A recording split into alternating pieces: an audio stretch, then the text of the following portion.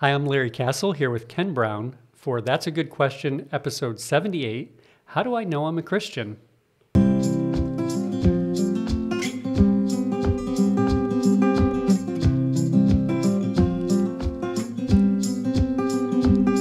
Welcome to this week's episode of That's a Good Question. We cover a wide range of topics on our podcast. We talk about political topics, cultural themes, and also, of course, subjects that are related directly to our work as pastors.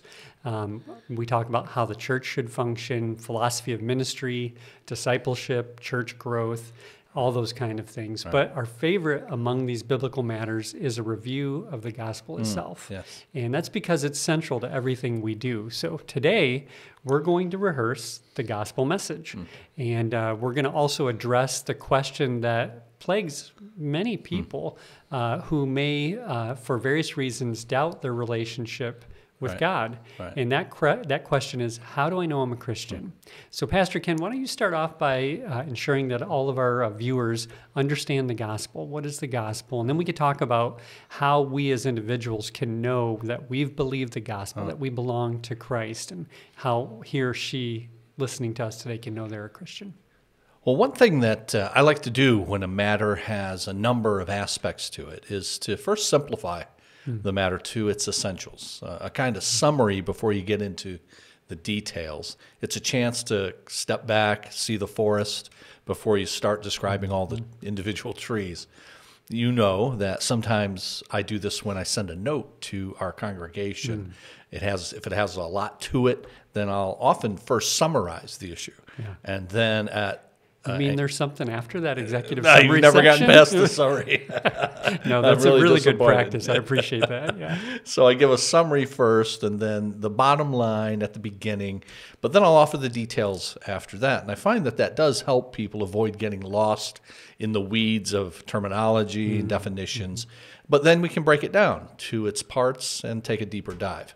So I think maybe doing that with this would be a good idea as well. Yeah. So here's a summary. The word gospel means good news, and it's good news, though, as seen against the bad news. The bad news that we are all estranged from God because we have sinned against him, and without his intervention, then we will remain apart from him forever in hell. So the good news starts with the bad news that we've all sinned against God, and God's judgment against us is separation from him forever in a place of punishment called hell. Now, the good news begins, though, this way, that God the judge is also God the gracious one, and he's provided a way to restore a relationship with himself by God himself coming to earth, doing for us what we could not do for ourselves. So God the Son, Jesus Christ, came to earth as man to pay the penalty of our sins so we don't have to pay it forever in hell. He did that when he suffered and he died on the cross. And that death on the cross was preceded by a perfect life of righteousness. He not only never did anything wrong, everything he thought, everything he said, everything he did was right. So that his death on the cross then, after a life like that, was a perfect sacrifice for sin.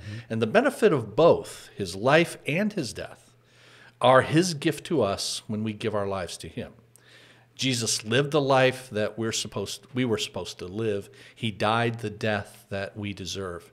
And if you see your need for what Christ did for you, then you can receive the gift of eternal life actually right now by confessing that you're a sinner who needs forgiveness that only Jesus can give, and that you will follow him from this moment forward.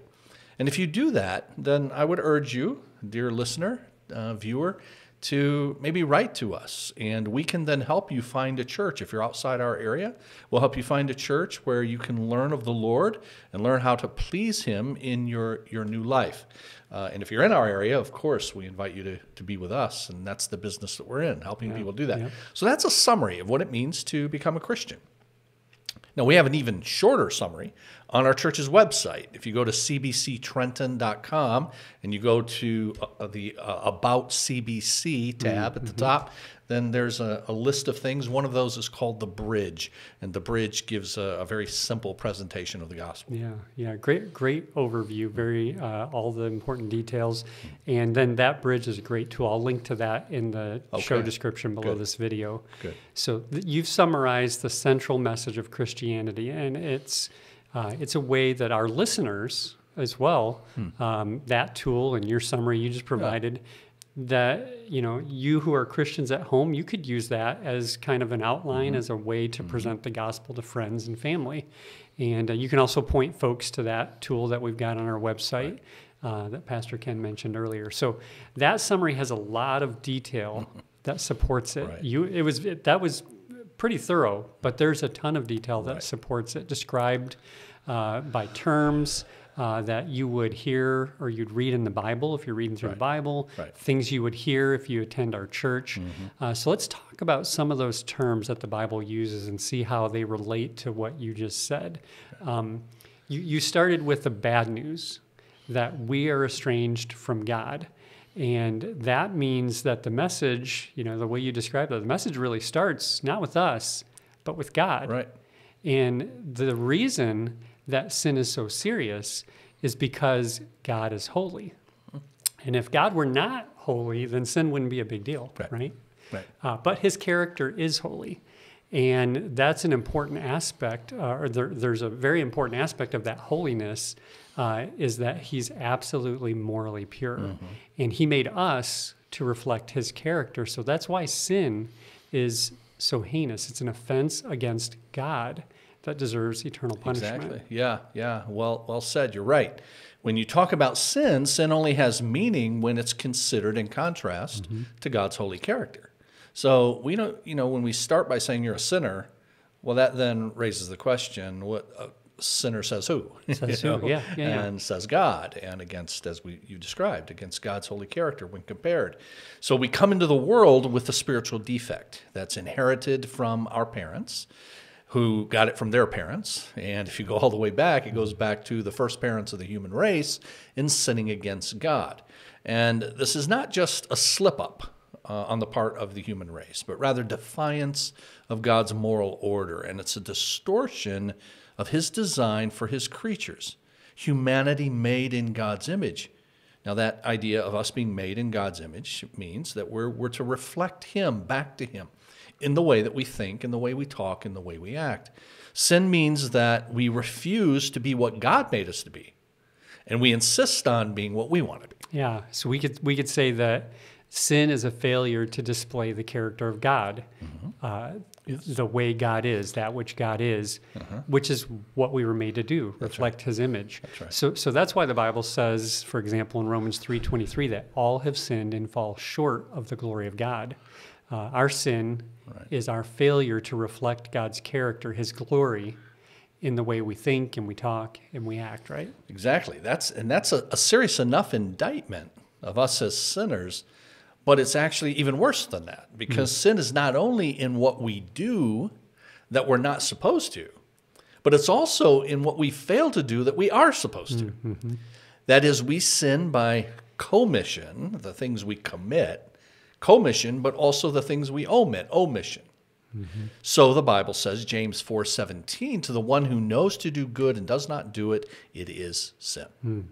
Well, if sin is found not only in our deeds, but our words and our thoughts, and not only in the things we think and say, but also in the things we fail to think and say and do, then we have no way to know even the ways that we sin, all the ways that we sin. Right. We can't really keep track of all the ways we sin, much less pay for them ourselves. And the offense is against an infinitely holy God, like we were saying earlier. So it's an infinite offense that requires an eternal payment, and that's what you described there, hell. That's what the Bible describes, the eternal punishment for our sin. Right. So that means that we ourselves can do nothing to atone. That's the biblical term for our sin. Yeah, that's exactly right. People get the gospel wrong because they first get sin wrong. If we have the wrong understanding of sin, then we're going to have a diminished view of God's grace in the gospel and the necessity of that grace. Let me give you an example. If you've listened to us for any length of time, listeners, you know that my background was Pentecostal. I grew up Pentecostal, and my Pentecostal church believed that you could lose your salvation, so that you come to Christ, you believe that Jesus died on the cross for your sin, but that covers your past sin. But in terms of your future sin, we'll see. Mm-hmm. And it really is up to you to keep saved, to remain saved. You can lose your salvation if you don't get it right. Well, that tormented me as a teenager. I was going to say, that's terrifying. It is terrifying. It was terrifying for me. And I grappled with that as in elementary school. I grappled with it in my high school years. And as I got a little older, was able to read the Bible more on my own, understand it a little more. I went to my Pentecostal pastor, and I shared with him these concerns I had that, I think the Bible's teaching something different than what I've caught in my upbringing. And that is that if it's up to me to keep it, then I'm in a world of hurt. Yeah. Because I sin so much, and we sin, as we've said here, in ways that we can't even calculate, right? Right. So I say this to him. And I think you've heard me say this, I think, before, but I will never, this line, I'll never forget, is overused a lot of times. I think people just throw it in there to be, this was a big deal, but I literally mean it when I say I will never forget. Sitting across his desk and him saying to me, I have not sinned a willful sin in 35 years. And I was just shocked. Just absolutely shocked to hear that. Now, what he did there was he redefined sin downward, right? He minimized sin so that it's only commission.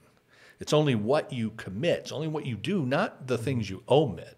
And then with that false understanding that most people, in fact, have, then we don't need God to come and pay. What we really need is a list of rules, and you then either keep it or you don't. If indeed you have the ability to avoid sin for 35 years or more, like he claimed, well, then why doesn't God just do that and say, have at it? And I think that is the way many people think about it. Think about how many times people believe that whether you go to heaven or hell is going to be God's going to weigh your good and your bad and see if you had more good than bad, and then he's going to let you in. Well, that's exactly what we're talking about there. But the Bible says in Galatians 3:21, if a law had been given that could impart life, then righteousness would certainly have come by the law. Now, I quoted that fairly quickly, but if a law could have been given that could impart life, now it says a law, meaning just any law, any list of rules. If there was one, theoretically, that could impart life, then it certainly would have come by, and then it says, the law. Yeah. The law that we're familiar with, the one that's given in the Bible, the law that God gave to Moses. I mean, who's going to improve on God's given list of rules? Nobody is. Right. Okay? That's a perfect list of rules that reflects the character of God. So here in the New Testament, in Galatians 3:21, it says, if it could come by keeping a list of rules, we already had the perfect list of rules. It would have come by that list. So think about the folly of now people coming along and saying, hey, we're no longer under that law, but let's create a new list. What, we got a new improved list? And the New Testament would insist absolutely not. In fact, in that same book, Galatians, that was Galatians 3:21 that I quoted. Galatians 2:21 says that if righteousness could be gained through the law again, this perfect list, the best one anybody could come up with. Now get this part. Christ died for nothing. So Paul, who wrote Galatians, is reasoning the same way that I mentioned a bit ago. Hey, if we've got the ability to do this on our own, then it's a matter of give me the list and have at it. And that's what he's saying there. And you wouldn't need Christ to die. But of course, Christ did die. And the fact that he died then indicates that the whole rules list idea, whether it's the perfect one that God gave or some other one that you might formulate, isn't going to get it done. So if you don't get sin right, you're never going to get the gospel right. Now, you said then we cannot, and use the word atone. Yeah, I was just thinking about that. As you said that, I was thinking all that you just described there is because God is gracious, because you said, just give me the list. You know, if it's about what I do, just give me the list and I'll go to town. We take the list and then we'd immediately ruin it for ourselves. Exactly. And he knows we can't Yeah, keep the list. yeah. And he's already seen that demonstrated over centuries, Yeah. right? So now we need something Yeah, different. and just not to put too fine a point on it, God wasn't curious if it could be done or not, right? Right. He did that to show us. Indeed. That's why the Bible Yes. calls the law the schoolmaster to lead us to In Christ. that same book of Galatians, Yeah. Galatians chapter 3, exactly right. Now you use the word atone, that we cannot atone for our sin. And you're exactly right. It's beyond us. We're sinful, so that word's another one of these biblical terms that supports that summary that I gave. We're sinful, so our atonement, covering of our sin, paying for our sin, would be tainted because we're sinful. So if we're trying to atone on our own, then any atonement we would try to make is going to be tainted by the sin we all are born with. And we don't even know, as we've already said, what all it is I'm supposed to pay anyway. So how many hoops am I going to need to jump through in order to make this atonement? Yeah.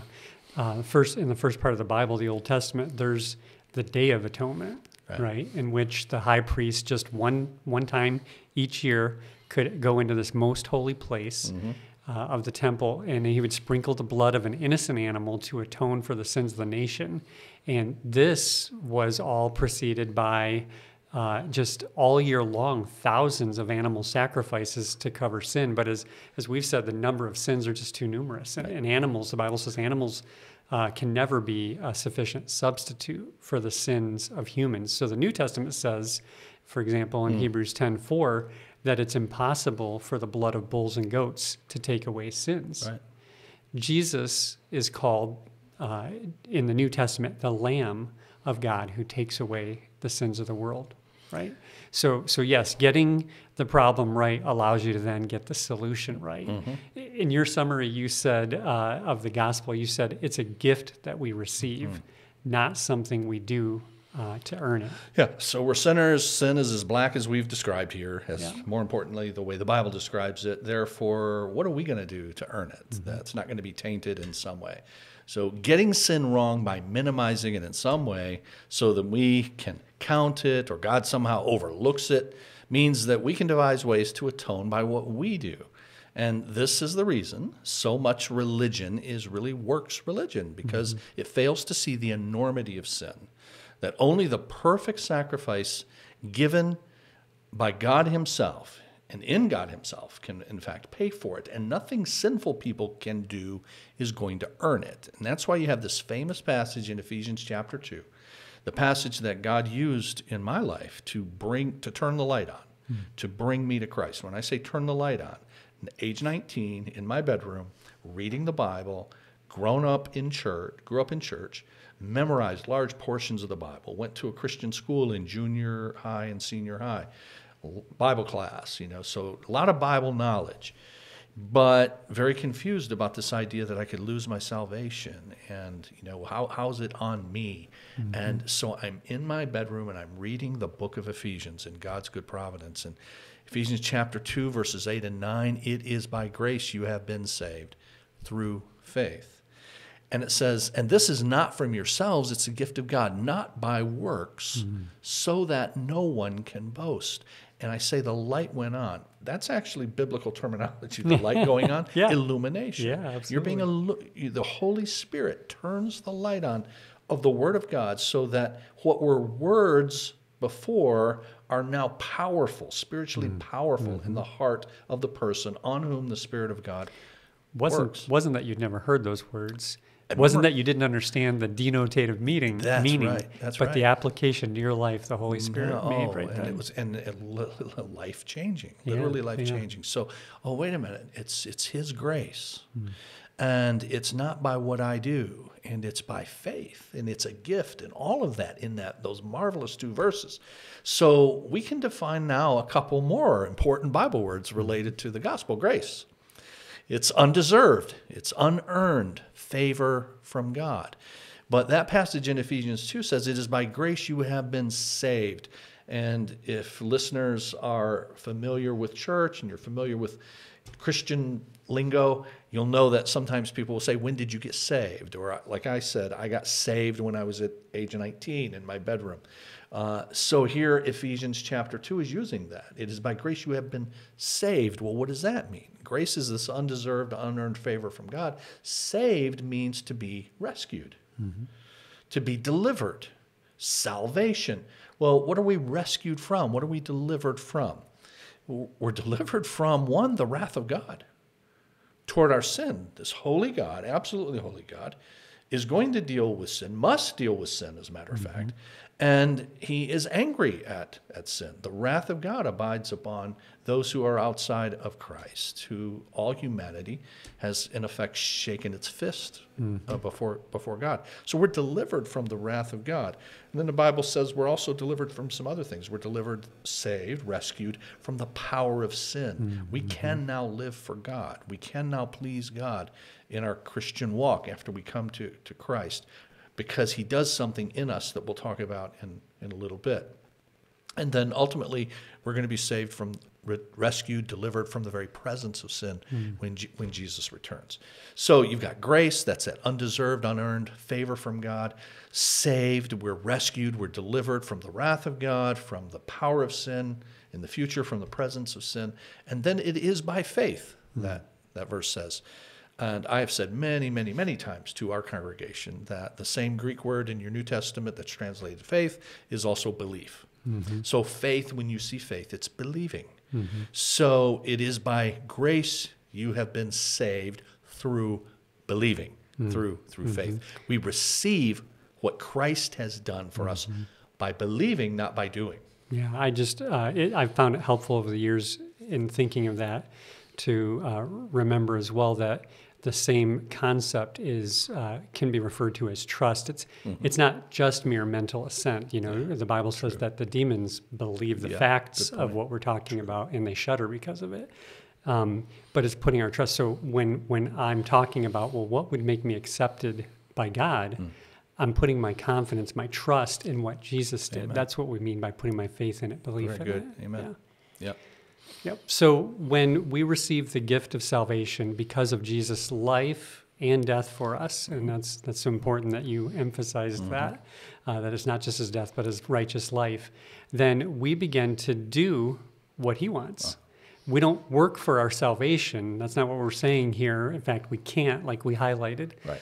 But once we're saved, we do begin to live differently, not in order to earn something, not to earn God's favor or salvation rescuing that you talked about, but because we've been given that salvation.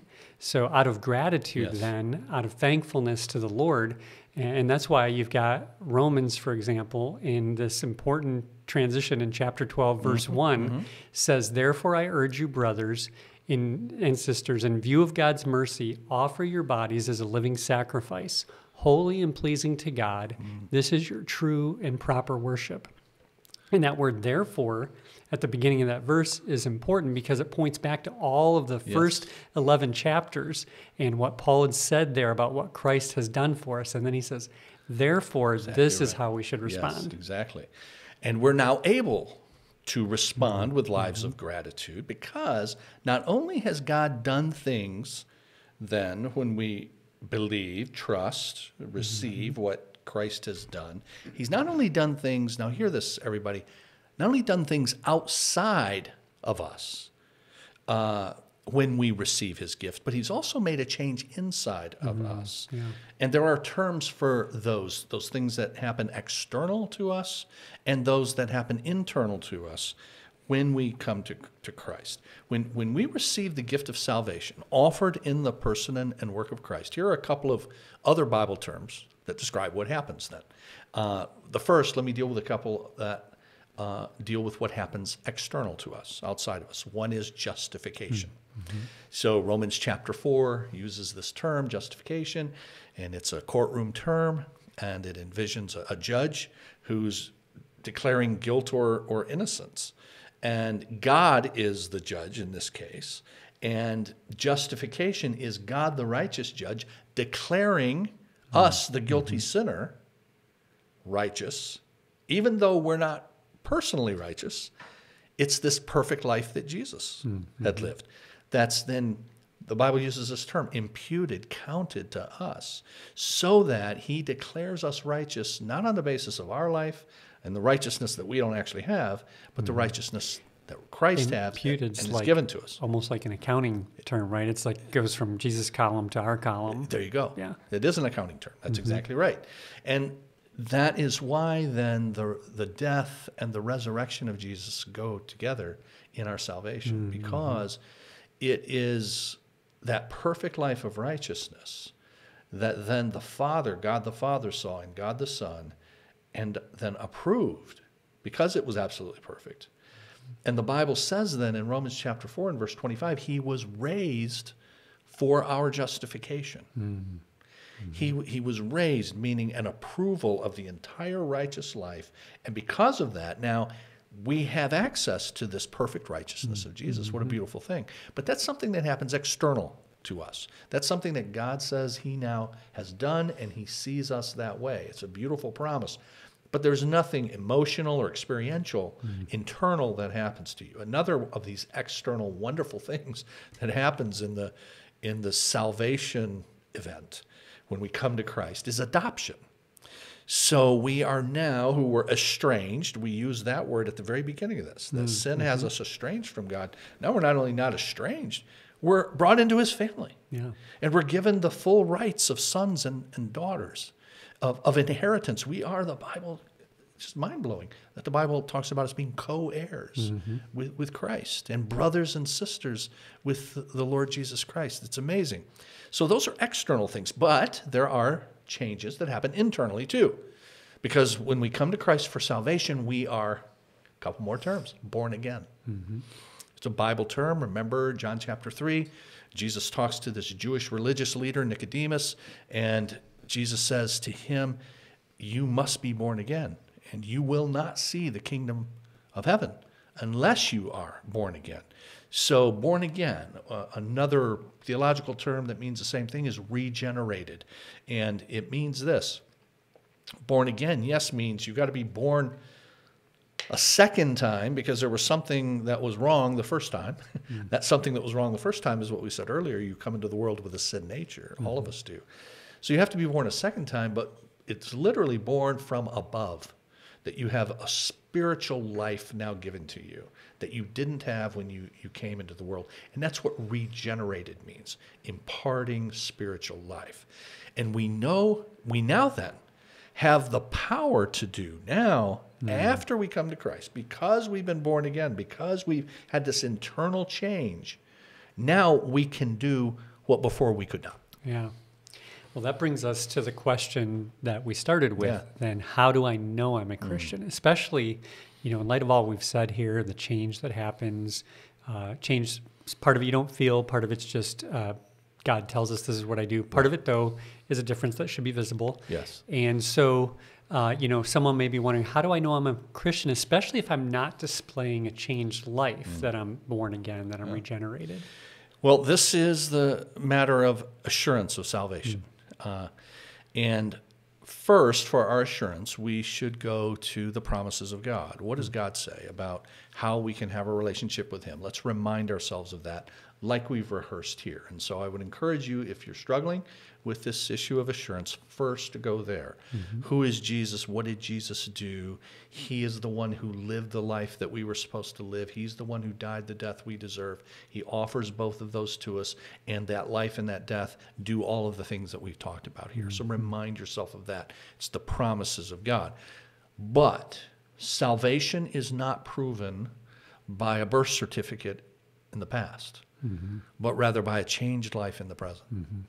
So don't simply say, hey, there was that time when I was 8 years old and I remember praying and asking Jesus, but nothing's happened in my life. If nothing's happened in my life, that means, hey, there wasn't that born again thing. There wasn't that impartation of spiritual life. Now, there's a book in your Bible that deals with this issue of assurance and the grounds of that assurance. It's 1 John. 1 John has 5 chapters to it. And in the last chapter, chapter 5, the very last verse of the body of that letter is verse 13. 1 John 5:13 says, I write these things to you who believe in the name of the Son of God so that you may know. We're talking about assurance here. So that you may know that you have eternal life. And that's really the end of the book. I've written this letter to you, says John, for that reason, so that you can have assurance that you really do have eternal life. Now, you've probably experienced this, but maybe not. I certainly have. When I was taught to evangelize, give the gospel early on in my Christian life, one of the things I was taught to do was show people in the Bible where it says, show them where it says they're a sinner, show them where it says Christ died for you, and all of that, and then urge them to receive him. That's all good. But then once they pray the prayer, immediately go to 1 John 5:13 and say, okay, you have this assurance of salvation. These things in the Bible are written so that you'll know that. Well, that's really not what 1 John 5:13 is doing. 1 John 5:13 is talking to people who have been saved for a while. Yeah. And who believe. And now, are the marks of a Christian present in your life? That's what it's saying.